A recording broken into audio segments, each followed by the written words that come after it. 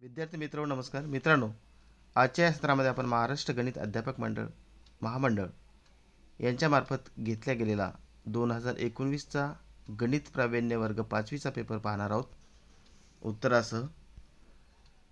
Welcome dear student, in today's class we are going to see about गणित प्रावीण्य examination paper 2019 class 5th। चला तर मग पाहूया प्रश्न पहिला। याच्यामध्ये 3 उपप्रश्न आहेत ए बी सी आणि दोन्ही माध्यमांमधून आहेत। हे बघा या ठिकाणी पहिला प्रश्न ए, question first A B end C. Now question number 2, sub questions A B end C. याच्यामध्ये सुद्धा 3 प्रश्न आहेत, 3 उपप्रश्न आहेत। त्यानंतर प्रश्न तिसरा,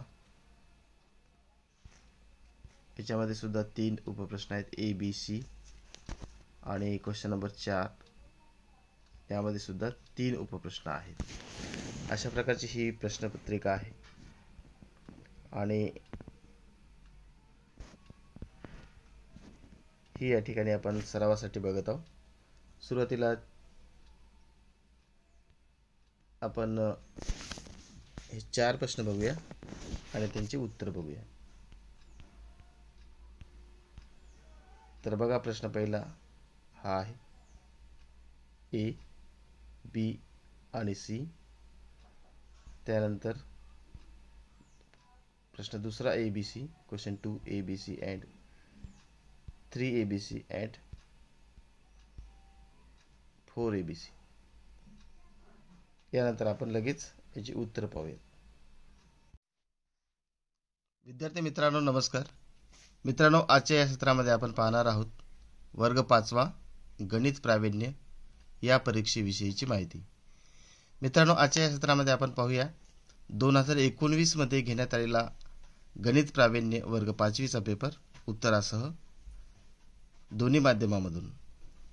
गणित प्रावीण्य class 8 paper solution 2019। Now question number first A. पहिला ए प्रश्न असा होता, 0 3 4 5 आणि 7 या संख्या एकदाच वापरून सर्वात मोठी संख्या काढायची होती, तर ती काढली आपण 75,430 आणि लहानात लहान संख्या 30,457। Biggest 5 digit number is 75,430 and smallest 30,457। Now question number second means B। पहिल्या मधला बी हा प्रश्न बघा, सिम्प्लिफाय म्हणजे सरळ रूप द्या। यामध्ये 23.96 वजा 7.415 अधिक 2। Simplify 23.96 minus 7.415 plus 2 means by solving this 18.545। याला सोडवल्यानंतर आपल्याला 18.545 ही संख्या मिळते सरळ रूप देऊन। त्यानंतर सी प्रश्न पहिल्यामध्ये सी आहे, डू द फॉलोइंग ऑपरेशन्स, खालील क्रिया करा। तर खालील क्रिया करण्यासाठी आपल्याला या संख्या दिल्या आहेत 6.35 गुणिले 1.6 म्हणजेच याचं उत्तर आपल्याला मिळालं 10.16। 6.35 into 1.6 equal to 10.16 and B याच्यामध्येच बी आहे 56.25 भागिले 0.25 56.25 divide by 0.25 is equal to 225। त्यानंतर प्रश्न दुसरा, क्वेश्चन नंबर 2, क्वेश्चन 2 ए, रोमन चिन्हाचा उपयोग करून संख्या लिहा। Right the numbers using Roman numerals. A 39 equal to x x x I x, and B 154 is equal to CL IV. Now B, question 2B, सर्वात लहान मूळ संख्या व सर्वात लहान दोन अंकी संयुक्त संख्या यांच्या गुणाकाराची दुप्पट. Twice the product of smallest prime number and smallest two-digit even composite number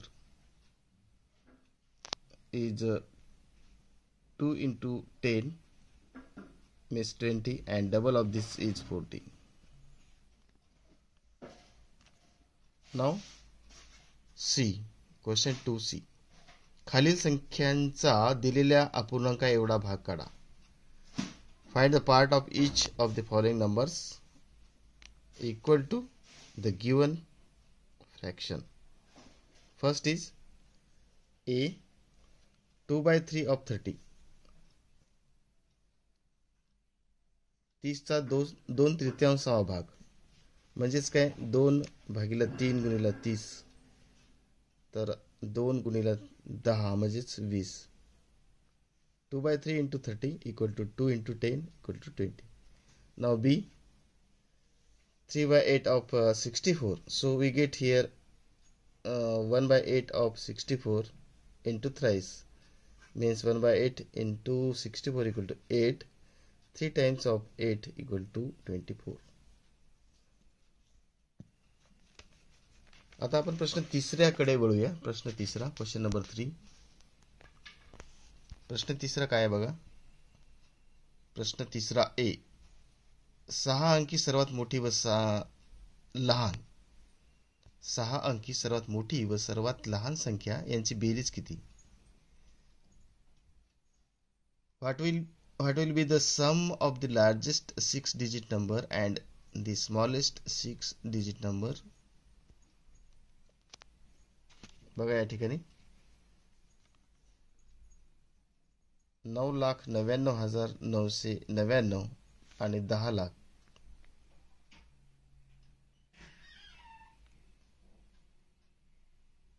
sorry 1 lakh.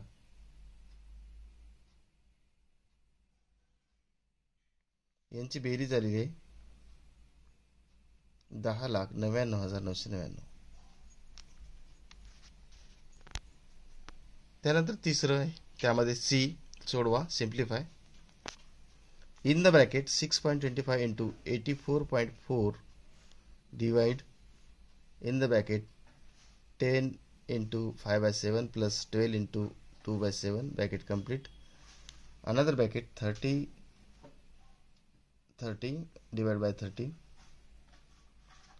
1313 divided by 13.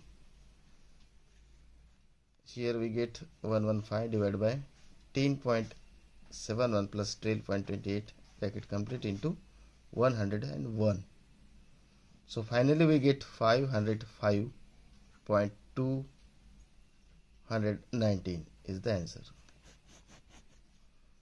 त्यानंतर प्रश्न चौथा, क्वेश्चन नंबर 4A, खालील उदाहरण सोडवा, भागाकार व बाकी लिहा. 2304 2304 भागिला 43.